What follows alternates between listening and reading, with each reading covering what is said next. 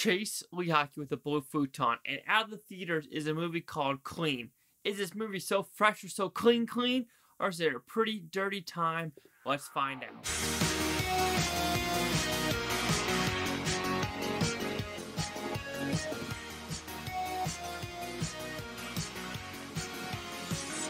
So, what did I think of Clean?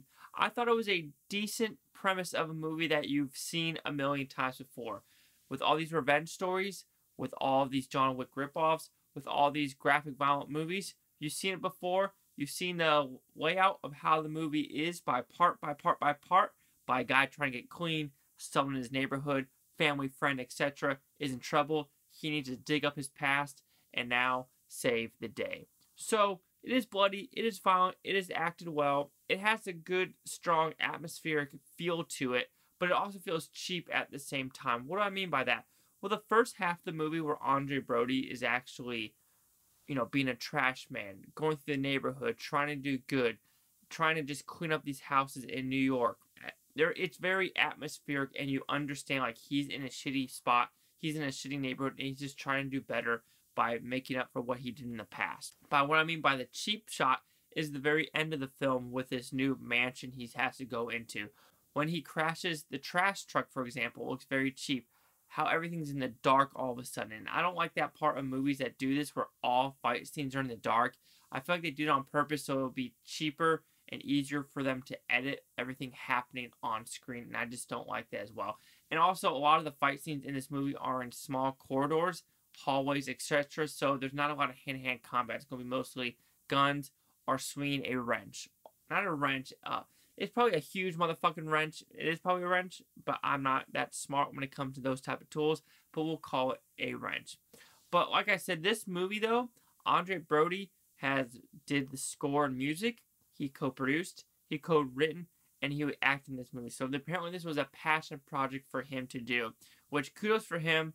Oscar winner, even though it feels like a lot of Oscar winners nowadays, they just kind of like disappear. Like seriously, Jennifer Lawrence, Brody.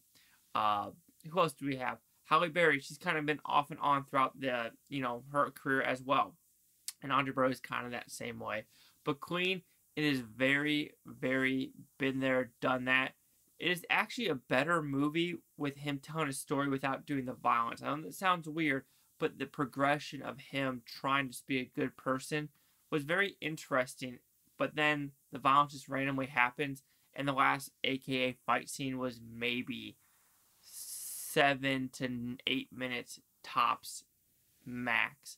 Like I said, Clean, it's not super clean, but it's not super dirty, so it is a mediocre time when you're cleaning your house. Like, you kind of like, it's like half-assing your laundry. You put it in the washer. Alright, you put it in the dryer. Alright, you put it in the laundry basket. You put it in the laundry basket. And this movie's kind of stuck in that laundry basket and is not folded neatly and put in the drawer.